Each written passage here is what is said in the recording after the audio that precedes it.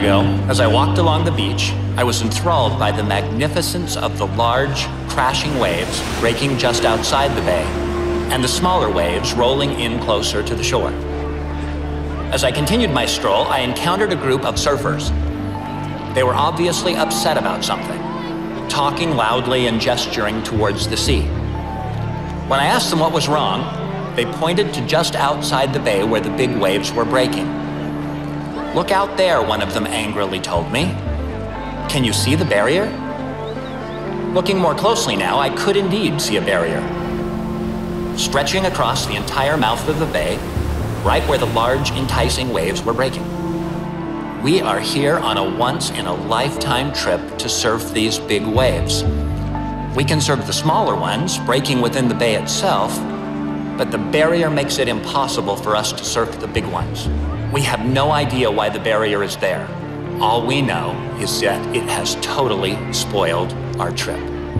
An older man seemed to be growing impatient as he listened to the ever-increasing complaints about the barrier. He pulled a pair of binoculars from his backpack and handed them to one of the surfers, pointing out towards the barrier. Each of the surfers looked through the binoculars.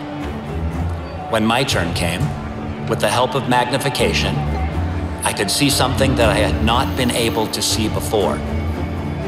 Dorsal fins. Large sharks feeding near the reef on the other side of the barrier. The old surfer retrieved his binoculars and turned to walk away. As he did, he said words I will never forget. "Don't be too critical of the barrier," he said. "It's the only thing that's keeping you from being devoured." Standing on that beautiful beach, our perspective had suddenly changed. A barrier that had seemed rigid and restricted, that seemed to curtail the fun and excitement of riding the really big waves, had become something very different. With our new understanding of the danger that lurked just below the surface, the barrier now offered protection, safety, and peace. As you and I walk the paths of life and pursue our dreams, God's commands and standards, like the barrier, can sometimes be difficult to understand. They may appear rigid and unyielding, blocking a path that looks fun and exciting and that is being followed by so many others. It is relatively easy to follow a course inside the barrier once we know that there are sharp-toothed predators swarming just outside of it. It is more difficult to keep our course within the barrier when all we can see are thrilling and tantalizing waves on the other side.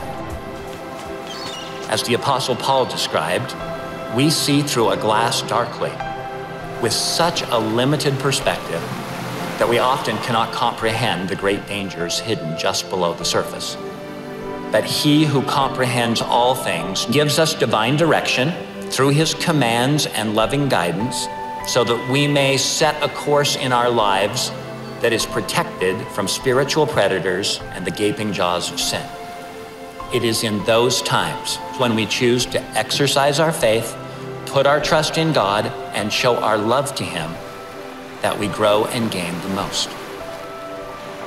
The Lord's commands do not constitute some grueling underwater maze of barriers that we must learn to grudgingly endure in this life so that we might be exalted in the next.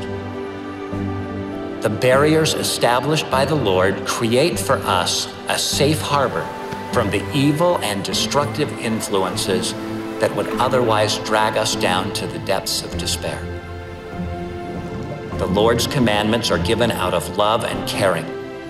They are intended for our joy in this life just as much as they are intended for our joy and exaltation in the next. They mark the way that we should act, and more importantly, they illuminate who we should become. True obedience, therefore, is giving ourselves entirely to him and allowing him to chart our course, both in calm waters and in troubled ones, understanding that he can make more of us than we could ever make of ourselves. To that end, he has charted for us a course leading back to him, and he has established barriers that will protect us along the way. As we do our best to follow that course, we find true safety, happiness, and peace.